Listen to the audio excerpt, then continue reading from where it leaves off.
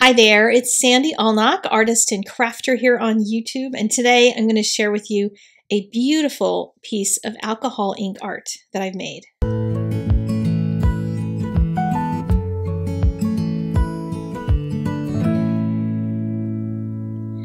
A while ago, I went shopping at the hardware store, and I went to buy a couple of tiles because I wanted to try some alcohol ink art on them. And I was delighted to see this whole pack of hexagons. I have a secret love of hexagons. Okay, not so secret love, because I do hex charts for different coloring mediums for colors, and I had no idea that these tiles came like this.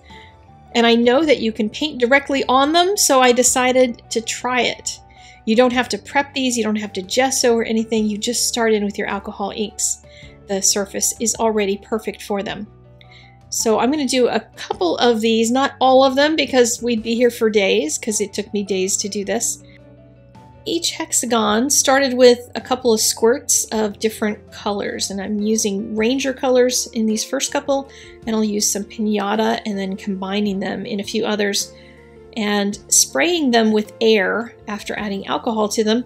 And the air is coming from a Copic air gun, which is attached to a compressor on the floor. Supplies for all of this, of course, are in the doobly-doo. The Copic air gun, I have been told, may be discontinued at some point, but a regular air gun, like you would use for just regular airbrushing, putting ink into a little well, those are still quite available, and they work the same as this. So this is just easier for me to grab quickly. And I'm going to just continue to add colors and air and alcohol until I'm happy with the look of it. The thing I found about these tiles is that you get a collection of alcohol and ink around the outside edges. And I had to figure out how I was going to deal with that on mine, also with this puddle. And what I decided was that for tiles, it worked a little better to put a square of paper towel underneath my project rather than just working on the freezer paper that I normally have for alcohol inks, because otherwise I got backsplash. When I blew with the air, it would jump back up onto the tile, and it was really hard to get it to move down off the sides. But what I did discover as I started trying to work with these and make them so that the collection of ink didn't bother me design-wise was to try to get the ink to move as best I could and keep working it until I was really satisfied with where the color was ethereally across the piece.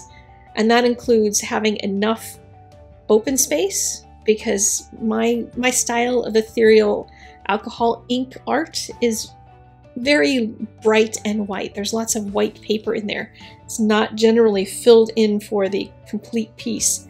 So I wanted to still have that even on these tiny tiles, and that required just using enough alcohol to move the color out of the way. And then I went in with a glass pen that was dipped in alcohol, and I had to keep figuring out how to kind of tap it off a little bit, because it would end up with a ton of alcohol that would pour onto the piece. I tried doing a little bit of puddle of ink on the paper surface and picking that up. It worked a little bit, and I would end up with some circles that were color rather than circles that were white because of the alcohol. So it was somewhat helpful, but it was a challenge to make it work because that puddle would dry pretty quickly. And sometimes I would try to add alcohol to it to wet it, and then it would end up being practically just alcohol and defeated the purpose. But each one of these is going to be completely different. You can't replicate the techniques. I can't even tell you how I got some of these looks. I really don't know. The only thing I can give you is the tips that I did find out, which was this thing about the glass pen and trying not to have too much alcohol in it so that you would get giant pores of alcohol on them. So my goal for each one was to make it not look like there was a collection of ink around the outside edges. I'm going to continue showing you a couple. I'm just going to turn on some music and pop in if I have something that I think is worth sharing, and let you just watch a few of these happen, and then I will definitely show you how I assembled the piece at the very end. But you'll see that I have certain things that I was trying to eliminate. I wanted very soft lines, except for when I went in and deliberately made the dots, and that combination was really pleasing to me for the whole piece.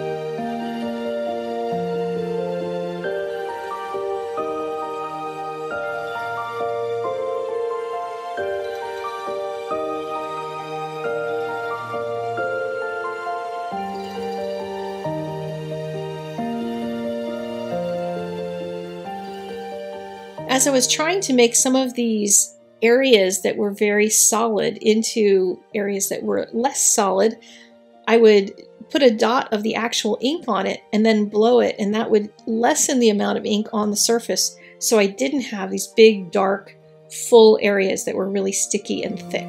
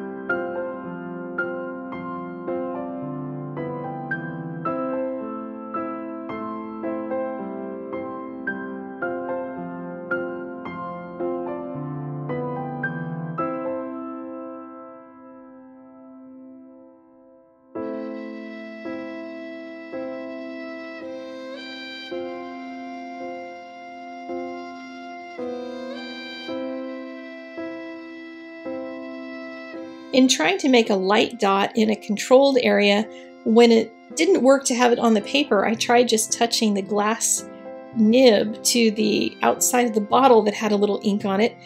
That worked a little bit, sometimes better than others, but you could give that a shot too.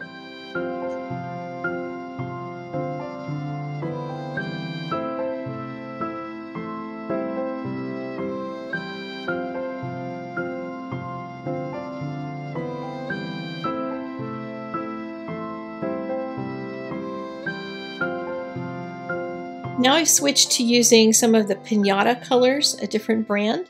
And one of the things about them is that they are brighter colors in general. They're not as grungy as some of the Ranger colors, but they have other effects that they do that were less pleasing. So there's a positive and negative side to each.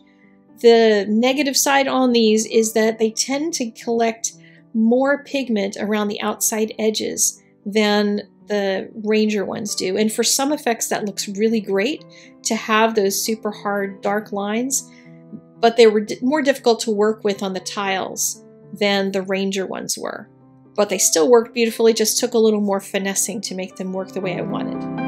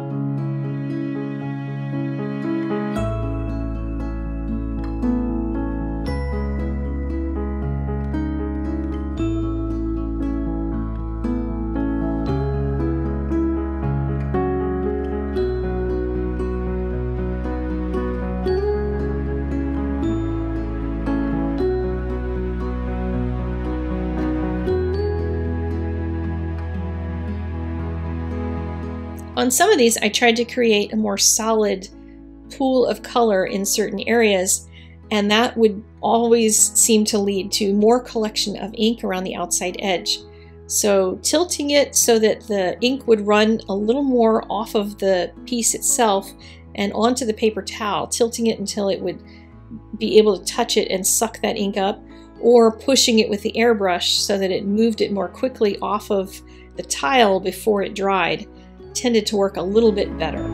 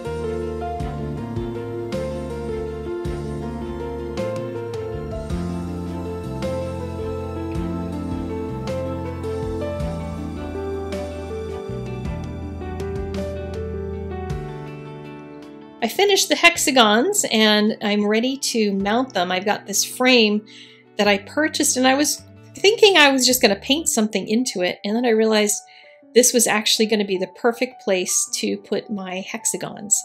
So I started aligning them, and off camera I had gotten a general arrangement done that was pleasing to me.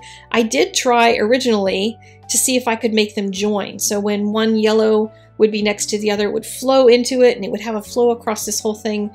And then I realized that was going to be nearly impossible because I couldn't control any piece specifically enough to get them to be a puzzle that would join. But that would certainly be something to try someday and see if I could get them to move the same way across each one. And that might be something I do someday because these tiles are super inexpensive. So it'd be really easy to pick up another set and make a big project out of trying to create one unified piece instead of all these little disparate ones. But I tried arranging them so that I'd have some pinks, blues, yellows, reds, purples in each of the areas and keep them different enough from each other that they weren't all clustered in one area and the designs were all spread out.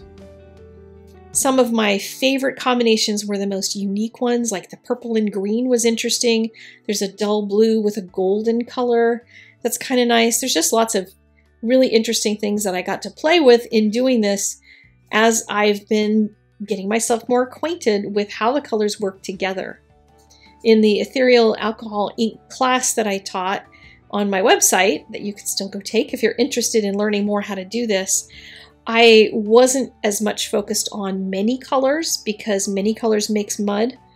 And this was an opportunity to play with lots of pairings of colors and create a beautiful piece of art that I could hang in my studio.